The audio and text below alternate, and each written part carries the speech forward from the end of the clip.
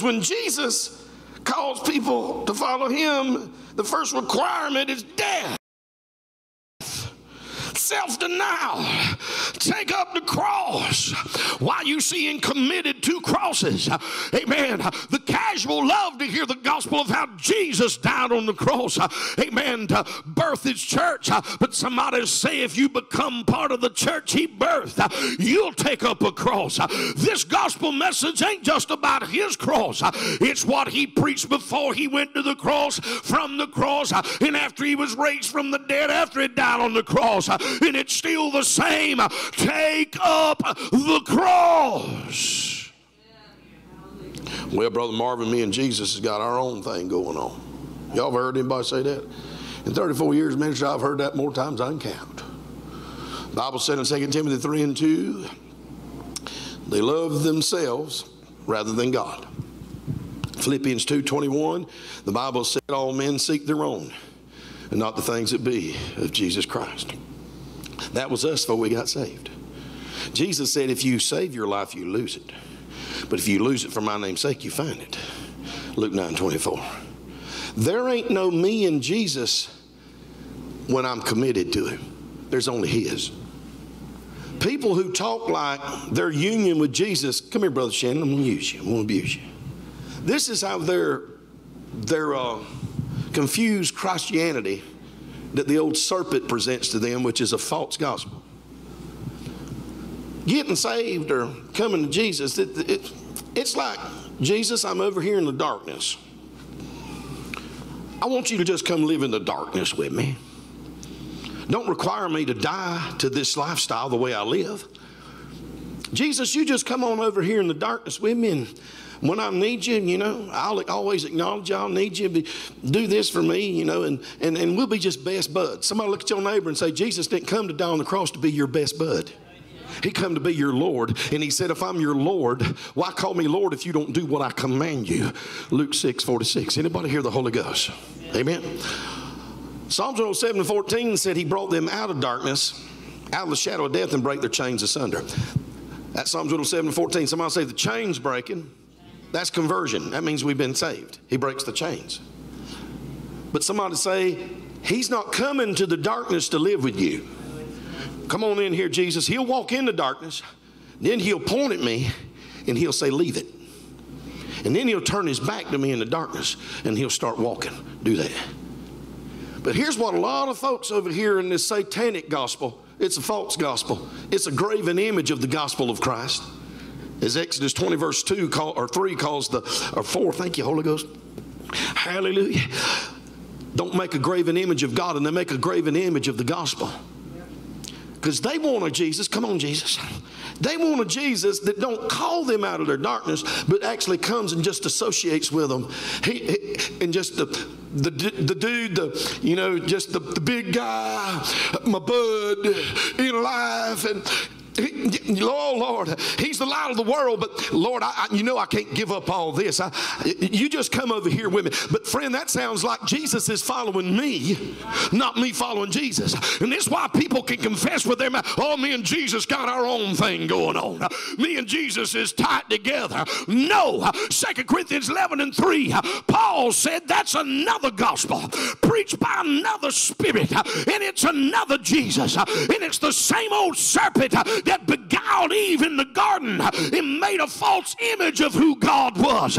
They ain't following this Jesus, because the Jesus that went to the cross not only said I went to the cross, when you come to him he's going to say take up the cross, Shannon, take up the cross, Marvin, leave the darkness, follow me, because he's the light of the world, and if any man comes after him he'll not live, he'll not walk in the darkness but in the light of life.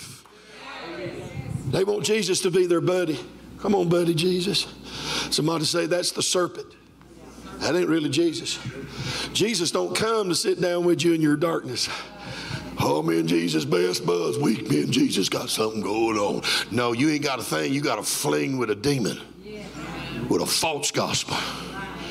Because the Jesus that hung on the cross will say, take up the cross. He'll say, I'll lead you out of the darkness, because that's how you get out of it. Jesus, walk over to Jesus and tell me to follow you. Yeah, there you go. That's how you break it down and define it in South Georgia. Amen. Okay, for no swamp terms. Come on, let's go. Come on, boy. Come on. He leads me out of darkness. That's how he brings me out of the shadow of death. Changes my life. Come on. And that's how he breaks the chains of the bondage off. We got some folks, every time they praise him, they still rattling with chains.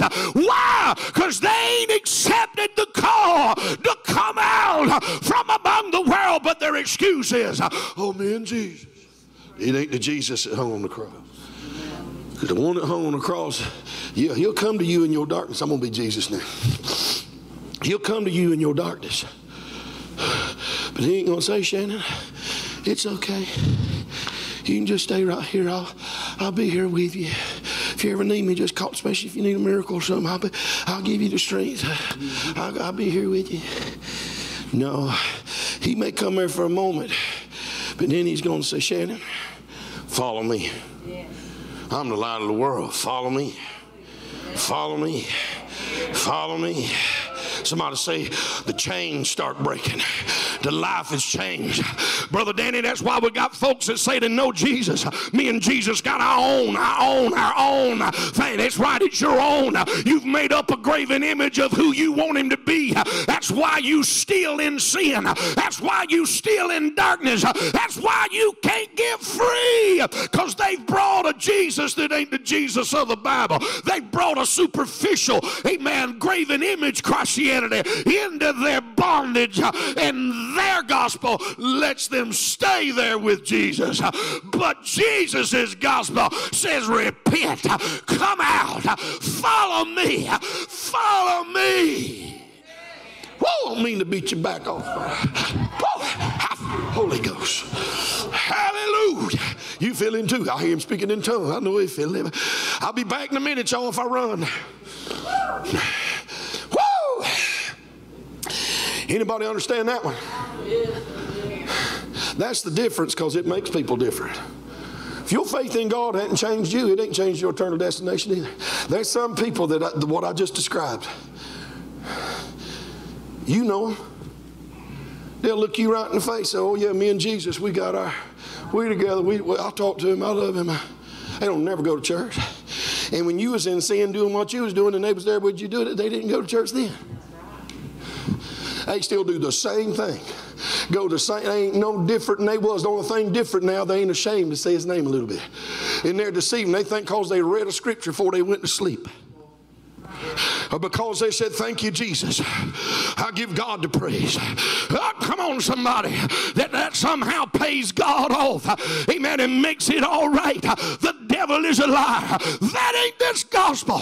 Jesus said, if you come after me, you deny yourself.